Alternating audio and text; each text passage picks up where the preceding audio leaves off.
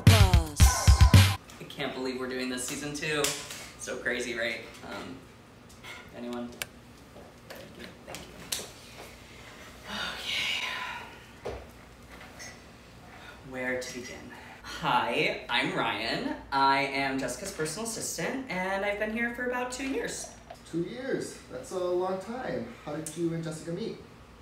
You know, it's actually kind of a funny story.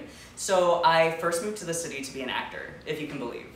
And one day I was auditioning, and Jessica was leaving her women's empowerment stripper class, and she walked by the room and saw me and just walked up to me and said, "Stop this.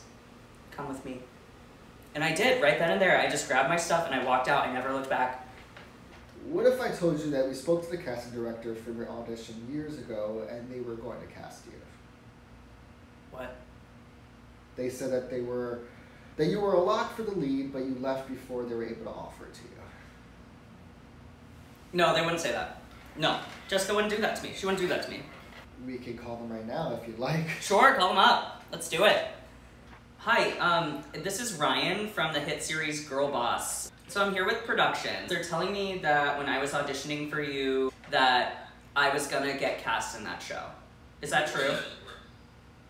I was. Can we stop? Can we stop rolling?